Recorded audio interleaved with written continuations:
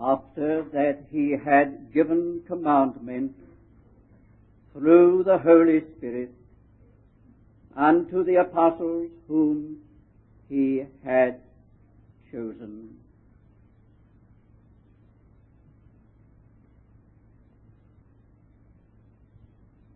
And being assembled together with them, he charged them not to depart from Jerusalem, but to wait for the promise of the Father, which, said he, ye heard from me. For John indeed baptized with water, but ye shall be baptized in the Holy Spirit not many days hence.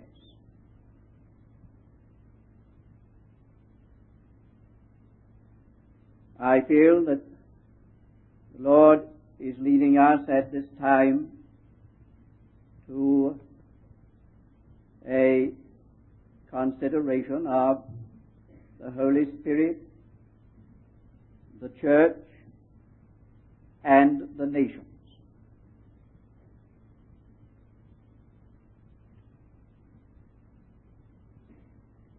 I trust that it can be assumed that we are all really concerned about two things.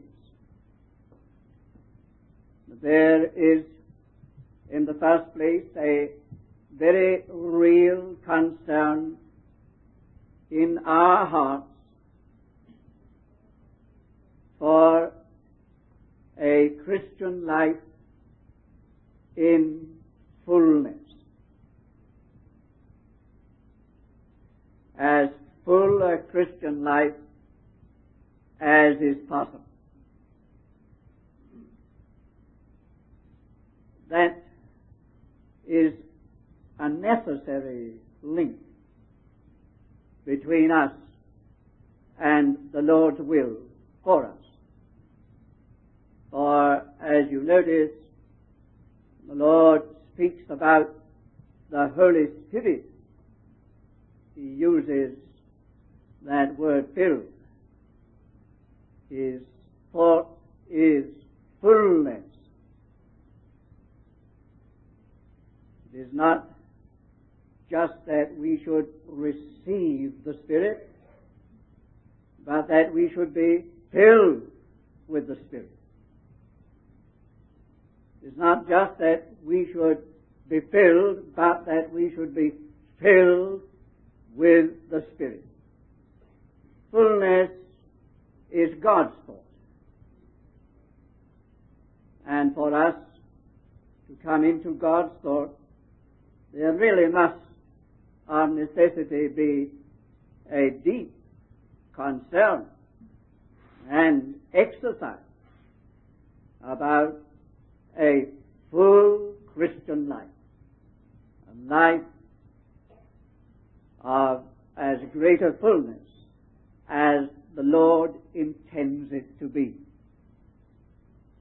And then also we have a deep concern for, as an effective witness in the world by the church, as the Lord would have. We really are concerned about this matter of as great as possible an effectiveness of the church's testimony in the nations. Those two things are essential, not only to the realization of the Lord's thought, but they're essential to make profitable a time together like this. We are here in any other state of heart, then we shall find that we are not getting very far. It is necessary then for every one of us here in this place to really be characterized by this twofold concern for as full a Christian life as possible in the will of God, and for as an effective witness by the church in the world as is possible. Now, in relation to those things, there are several governing considerations. In the first place, Christianity, the Christian life, and the church owe their very existence to the advent of the Holy Spirit, to that day which is marked out in history as being called the day of Pentecost. There had been many days of Pentecost before that one. It was a regular season and feast in Israel. Through the centuries, the day of Pentecost had been observed regularly, every year. But there never had been a day of Pentecost like this one. So much so that this is the only one that we ever think about when we use the word. We forget that it was a common word in Israel. It was in the common vocabulary and in the common course of Israelitish festivities. It was what we might call almost a day-by-day idea in Israel. And yet we forget all that. We forget the centuries. We forget the scores of Pentecost when we use the very word itself, because we only think of that particular occasion. And rightly so. It swallowed up all the others. It brought into full meaning all that the others had foreshadowed. It was the day of Pentecost, rightly called that in the Scripture. The day. Christianity and the church owe their existence to what happened on that day. That is, there is no Christianity, there is no church recognized in the Word of God, in the Bible, or in heaven, that is not the product of the Holy Spirit. There cannot be a Christian life without the Holy Spirit. There cannot be a church without the Holy Spirit. And of course, that leads to this, that Christianity and the church can never fulfill their purpose or reach their divinely intended goal on any other ground than they started. That is, on the ground of the Holy Spirit.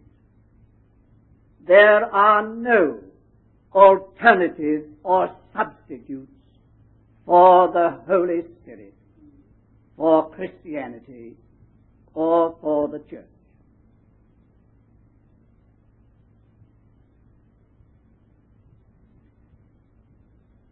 If the Holy Spirit is not continuing with Christianity and with the church, then Christianity and the church lose the very meaning of their existence.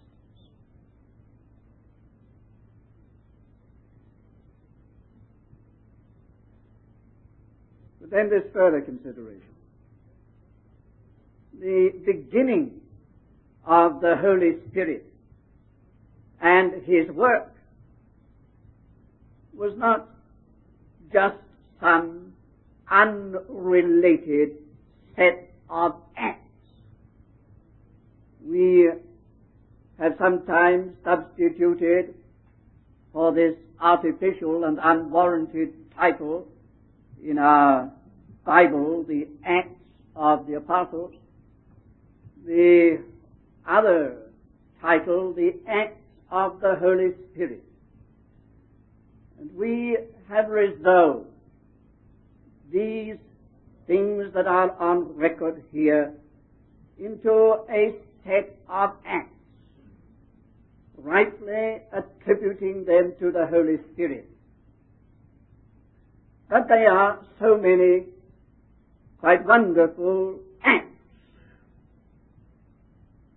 And yet, they were not just unrelated acts of the Holy Spirit, and certainly not of the apostles. The falsehood of that title given to the book is seen in the fact that not a half a dozen apostles have any place in the book and in the Acts. While they are mentioned at the beginning in toto, most of them disappear from the book after they are mentioned. And the apostles that are really in the Acts are very few. Paul and Peter and one or two others. This is not a record of the Acts of the apostles. It may be a record of the Acts of some apostles. My point is that the Acts that are here were related to fundamental principles of the Holy Spirit. That is, they were the demonstration of certain spiritual realities which lay behind the Acts. The Acts were not the sum total. We are all astray, we go completely astray when we fail to recognize that what was happening was the demonstration of certain fundamental realities in the constitution of things, the demonstration of certain spiritual principles. They were not just happenings, things that took place without any further meaning than themselves. They had a very deep meaning. They had a much greater significance than just a thing that happened. They carried with them deep spiritual truths. If you and I really are concerned about this matter of a full Christian life and of the church's effective witness in the nations, we have got to get behind the Acts, to the meaning of the Acts, to the principles which the Acts demonstrated. For they were all very significant things, as I trust we shall see later. We have there at that point to note, and it's so very obvious, what a sad contrast there is between the first 30 years of Christianity and of the church and of all the centuries since. There really has been nothing in all these centuries comparable to those first 30 years. The world certainly was a very much smaller place, in a sense, then than it is now. Not, of course, in actual mileage, but as a world. But even so, it is not just measurement of numbers, range of nations that governs this. It's the comparative factor. But then, in that world, that whole world of nations and peoples, an impact was registered which has no comparison at any time since. And it is doubtful whether all the ages since, put together, could represent the spiritual force that was there in those first years. There they were.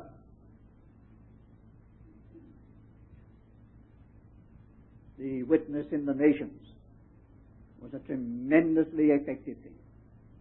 We do not stay to remind you of what happened, what was found at the end of the life of the Apostle Paul alone. That is, in the course of one apostle's lifetime. How things were when Paul was converted. Small and struggling, limited in range and in effect. And how things were when Paul went to the Lord. The churches in practically every nation, and many of them, far, far beyond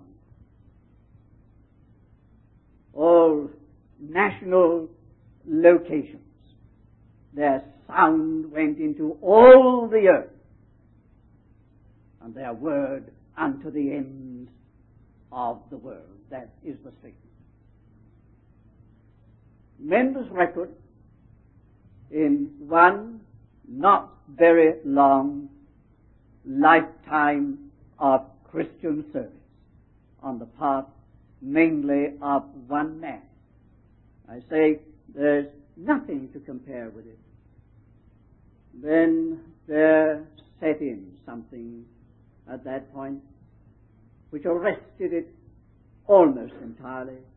At any rate, started a downgrade movement, so that but for little lamps of testimony here and there from time to time in remote places, the whole church, the church as a whole, lost its sense of responsibility for the Word and its testimony in the Word. So deeply and terribly was that true when we arrive at so late a time as the life of William Carey, who, way there in a country church, spoke about the obligation that rests upon the Church of God for taking the gospel of Christ to the heathen, was immediately pounced upon by a member of the gathered company and rebuked with, "Young man, if God ever wants to evangelize the heathen, you'll do it. Better material than you. He'll do it without our help." Such an utter loss, a sense of responsibility. But then we come to what we may call the Renaissance, the revival of that responsibility. And the last 100 years, and I'm not going to give you a history of missions, that's not the point. You see what I'm coming to soon.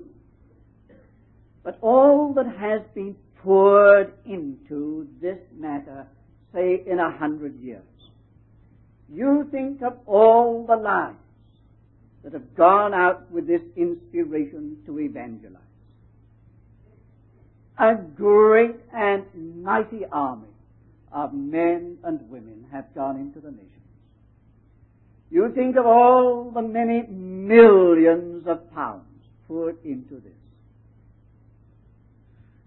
It would be a tremendously impressive thing, dear friends, if I could bring to you this afternoon a statement as to how many societies there are engaged in this work, and how many representatives they have, and how many they have had since they were founded, and how much money had been poured into this, how much labor and organization, and what not.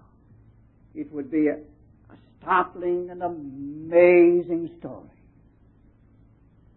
All the countries that have given of their resources in persons and means and energy. Today, not half the world knows anything about the gospel.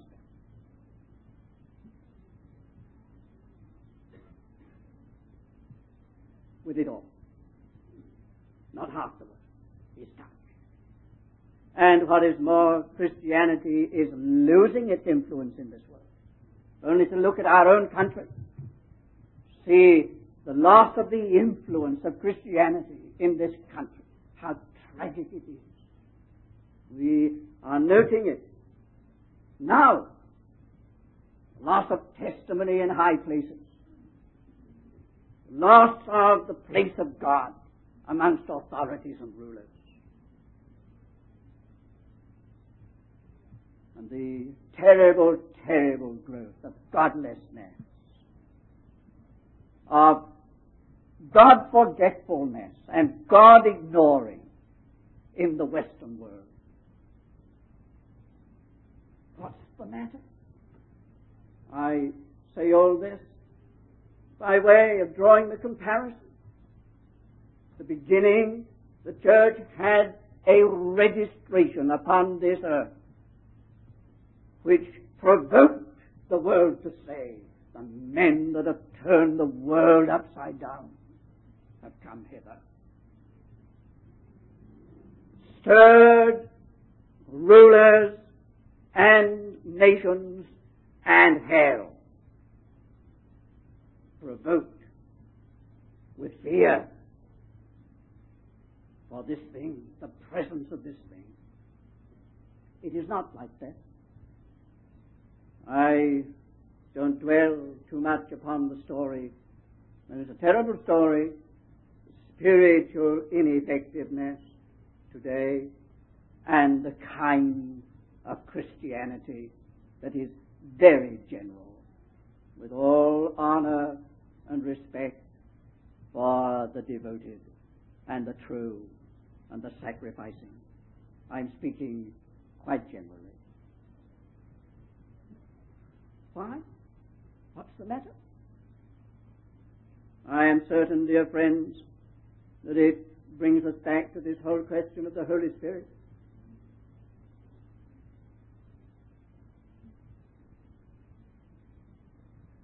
And it challenges us, and it provokes in us, surely, some questions. Question that immediately arises in our hearts, if it is an allowable, a permissible question, is, have we any ground for believing that the Holy Spirit would continue or repeat the work of those first 30 years? Was it just something for a time? Did God just then, in this massive way, demonstrate something? Did not intend it to be perpetuated. It was for a time, and something to be looked back upon. We cannot accept that. Have we ground? Have we ground for really believing that God would have continued to do that, like that, and that God would repeat that again. Well, I think the answer lies in two directions. First of all, surely it is at least implied. I think it is implicit in these words of Luke at the beginning of this second treatise of his. The former treatise I made of all that Jesus began to do and to teach until the day in which he was received up. Implicit in that statement is not only that now Luke is saying, I'm going to tell you what he continues to do after he's received up, but surely that his receiving up and the continuation of his work from his heavenly position is not something related to time, and a short time at that, a few years of one man's life. We cannot accept that. Surely we would believe, we have ground for believing that from his heavenly position he would go on. And in a reality he is going on with his work, because it is a work for a whole dispensation. Whole of the word, I think, bears that out. He says, unto the end of the age. He said it himself. I am with you all the days, even unto the end of the age. The end of the age did not come when the Apostle Paul was executed and went to the Lord. But we have other evidence that answers our question, that through these ages, and even in our own day, where the Lord has his required conditions, he does this very thing. He does it. The thing happens. It may not be worldwide, but there it is, here and there, from time to time. The Lord has done something comparable in its range to what happened at the beginning. He's just done it. And in some parts of the world, he is doing it now. It is there. And it can be seen. The Lord is doing something quite wonderful. And when you see it and know it, you have to say, this is just what you have in the book of the Acts. There it is. Yes, there are instances through history that prove this, that if the Lord had his required conditions, he would go on with the same kind of work as he did at the beginning. That leads, of course, to two lines of inquiry. Firstly, why was the work arrested? Why did that stop or begin to fade out at a certain clearly defined point in the history of Christianity? You can see when it began to happen. And if you look into it, you can see why it began to happen. That only leads us to put the matter in another form, the question in another form. What are the grounds of the Holy Spirit's work? We can answer the second, we've answered the first. Why it was arrested? The answer is found in discovering the ground on which the Holy Spirit works and goes on with His work. Well, that brings us right immediately to this matter of the Holy Spirit. And in the very first place, it is a matter of the Holy Spirit Himself. Who is the Holy Spirit? What is the Holy Spirit?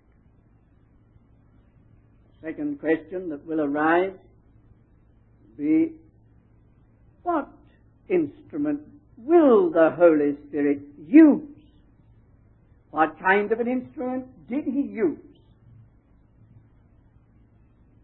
Therefore, what instrument will He use? For the Holy Spirit is particular. He is particular as to His vessel. Who and what is the Holy Spirit? Well, first of all, what the Holy Spirit is not, and what the Holy Spirit did not come to do. Here, a very serious error is to be avoided. That error of making the Holy Spirit impersonal and making the effects of the Holy Spirit the everything. If you understand what I mean. The Holy Spirit is not, in the first place, an influence. He may exercise an influence, but in the first place He is not an influence. He is not, in the first place, a sense. You may sense Him, but He is not just a sense. The Holy Spirit is not, in the first place, a principle. He may work by principle. The Holy Spirit is not, in the first place, a power. We make the effects of the Holy Spirit everything, or are in danger of doing that. These things are just characteristics of the Holy Spirit. But the Holy Spirit Himself is a person. Just as truly a person as the Father and the Son. Word of God does not refer to the Holy Spirit as an it. Jesus always spoke of the Holy Spirit as He, when He is come. Now you may think that it doesn't require such emphasis, that's accepted and recognized by most evangelical Christians. But I say we can get into difficulty if we're not careful about this matter. We put more upon the characteristics than upon the person himself. We are reckoning with God Almighty in the person of the Holy Spirit. We may ask, seek for power, and for wisdom, and for light, and for influence, and for sense, and consciousness. But what we really must always keep in mind is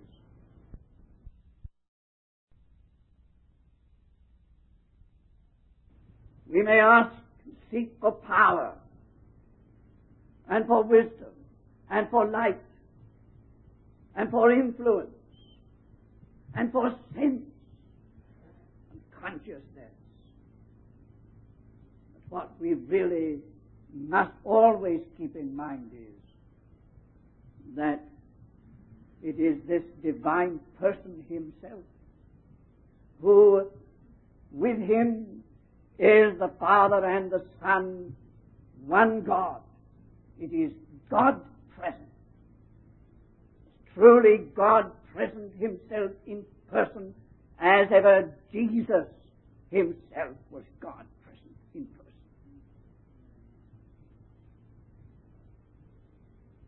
You go through this book called the Acts, you will see that neither in the church nor outside of the church were people having to do with some abstract thing.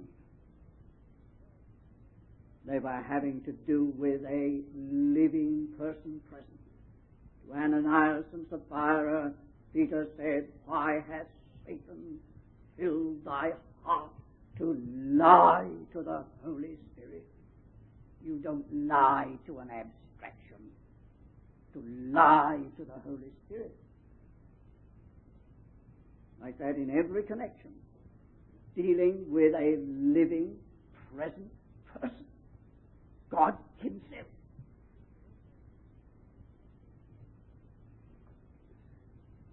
When the apostles spoke about strangers coming in to the assembly and registering,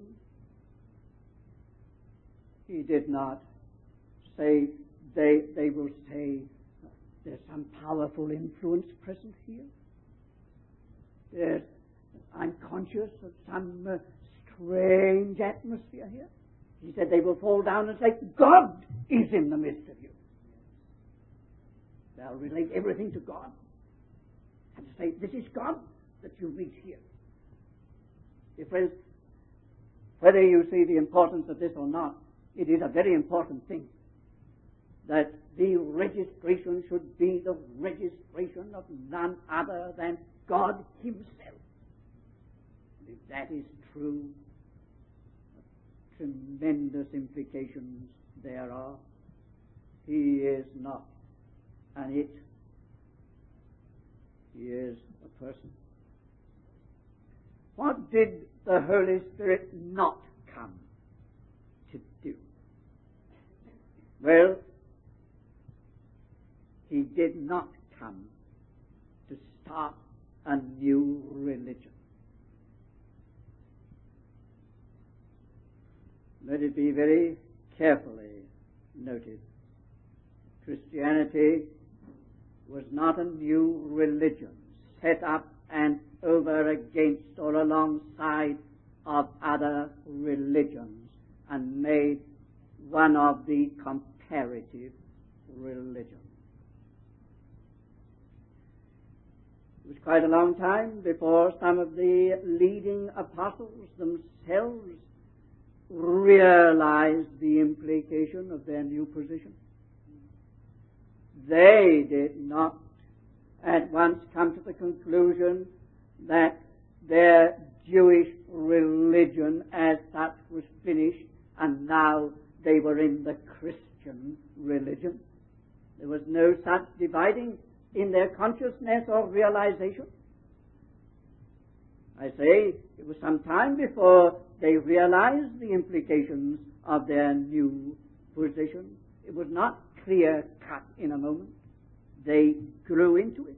They found themselves moving in a certain direction, in spirit, gradually moving away from something, feeling themselves out and more out of something that they had been in, and more involved in something, but what this something was not clear to them. Think of Peter and the house of Cornelius.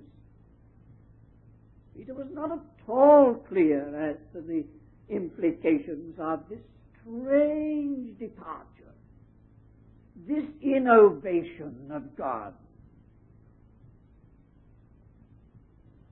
Peter had the idea or the belief that Judaism is wound up and finished, and Christianity now comes in to to take its place as a religion, there would have been none of that battle at all over the Gentiles in the life and heart of Peter. There are others there in Jerusalem, leading apostles and elders, who took a very long time, even if they ever did get quite clear on this matter. All the evidence is that the Holy Spirit did not come to set up a new religion called the Christian religion. It's very important for you and for us all to recognize that, dear friends. That's the negative way of putting it.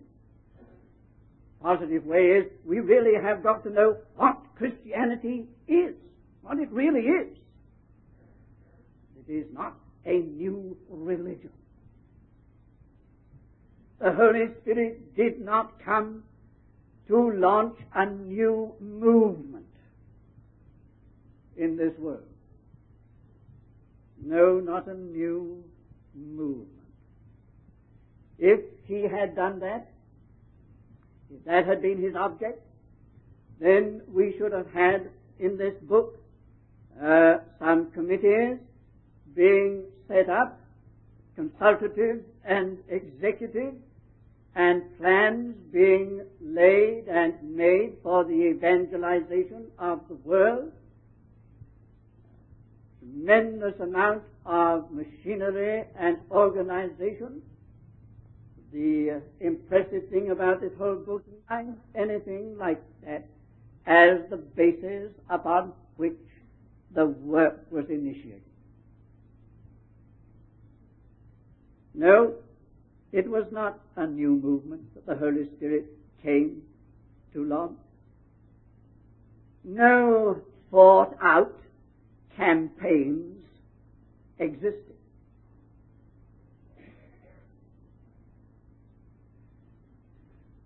They were so often taken by surprise. They were compelled to do things that they never thought of doing or intended to do. They were launched altogether beyond their depth. Many things that they had planned never took place or were set aside. No. Let us be very careful about this. It's not a new movement. Not a movement at all, spelled with a capital M, that the Holy Spirit has come to inaugurate. Further, the Holy Spirit did not come to inculcate a new teaching. We need to be well informed and instructed on this matter. There is no ground whatever. There is nothing in the whole story to rest an argument upon or an affirmation that the apostles went out into the world with the teaching of Jesus. It may surprise you, startle you to hear that said. But there is absolutely nothing to warrant any such idea that these apostles went out into the world with the teaching of Jesus. Whatever Confucius may teach, whatever Buddha may teach, whatever the other great religious teachers or leaders or founders may teach, this is the teaching of Jesus. That was not their idea at all. That was not the Holy Spirit's idea. They were not propagating a system of doctrine. All the things happened before the explanation of them was given. The teaching came after the event. Things happened and then explanations were given. Our New Testament teaching was made necessary by what was happening. It was not now this is the teaching, go and put it into practice and constitute everything according to it. That's the wrong way round. Don't get a New Testament church like that. You don't get a Holy Spirit movement like that. This is the teaching, therefore have everything conformed to it. Holy Spirit took things into his own hands and launched and landed the church right out beyond its own understanding and comprehension. Then afterward, anointed or endowed men to teach them the meaning of their experience of what had happened to them. See, we've got to get things round the right way. Oh, that we could get back there where the Holy Spirit does it, and we don't understand what he means, what he's doing, and then we go to the Word of God and find, oh, this is that. This is that. This is the explanation. It's here in the Word of God. No, not a new teaching. And the Holy Spirit never came to make something that is called the church. It is true that the church was born on the day of Pentecost. Here we've got to get a little clearer, a little straightened out. Not something called the church. See, our mentality in relation to that word church may be a bit confused. We have got an object in our minds, in our view. We have got a thing called the church. Oh, it goes by that name. But it's only one of many names. The Holy Spirit did not come to make a new thing by the name of the church. What did he come for? If he did not come for any of these things, what did he come for? The Holy Spirit came to reproduce Jesus Christ in the lives of men and women. The church is that or it is nothing. The teaching relates to that or it has no meaning. Any movement of the Spirit is in that direction, or we have entirely misunderstood. He came to reproduce the Lord Jesus in the lives of men and women. Everything has got to be tested by that. All our activities and energies and expenditure and sacrifice and machinery and everything else. All our efforts and our movement and all our teaching. Everything that has become a part of Christianity has got to be tested by one rule. Is it resulting in the reproduction of Jesus Christ in the lives of men and women, so that it is demonstrated from heaven that Jesus is as truly here in this world now as ever he was in history. Here, not only as powerfully, but more so, because he spoke of his being limited until the Spirit came. Present not only in the works that he did, but according to his own word, in greater works than these shall ye do, because I go to the Father. That's how it was. In those first 30 years, the presence of Christ was the great impress. Why, that was the thing that men everywhere realized. That is why the believers were called Christians. Christ ones. Christ ones. The only way of explaining.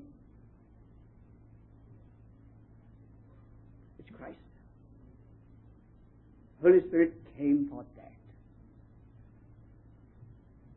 And if there's going to be any continuation or any repetition of things then, it will only be